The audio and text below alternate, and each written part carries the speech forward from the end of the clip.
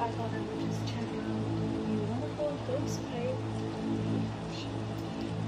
created a tincture for today. And don't forget your Ghost Pipe tinctures that you create, make sure that you give them a good shake every day and keep them out in a cool, dry place, not in direct sunlight. I just wanted to remind you guys. And so far, this is probably the most beautiful tincture I probably created so far.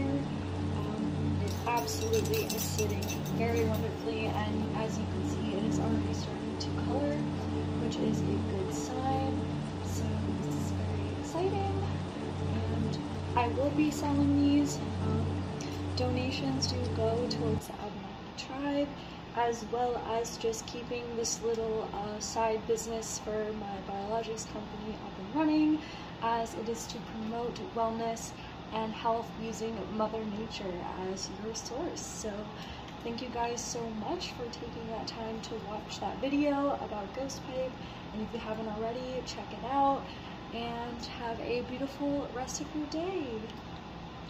I also will be posting my website sometime this week. It's just taking a very long time. I want to make sure that you guys get a whole bunch of information, including all of the medicinal benefits of, for example, Ghost Pipe and any of the teas that I did create.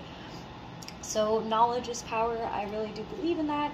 So I will be hosting also education classes that you guys can book online and have one-on-one conversations with me to go over, you know, health problems that you may have, and we can look into what certain foraged teas that we could put together for you.